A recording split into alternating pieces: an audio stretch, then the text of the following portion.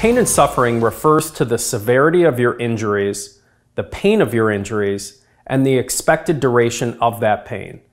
There's no formula to calculate pain and suffering.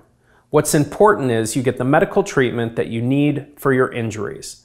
There's a presumption that the more severe the injury is, the more treatment that's needed to rehabilitate that injury.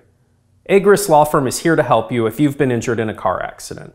We'll help you with the insurance adjusters, your medical bills, your property damage claim, your lost wages, your treatment, and any other concerns you have.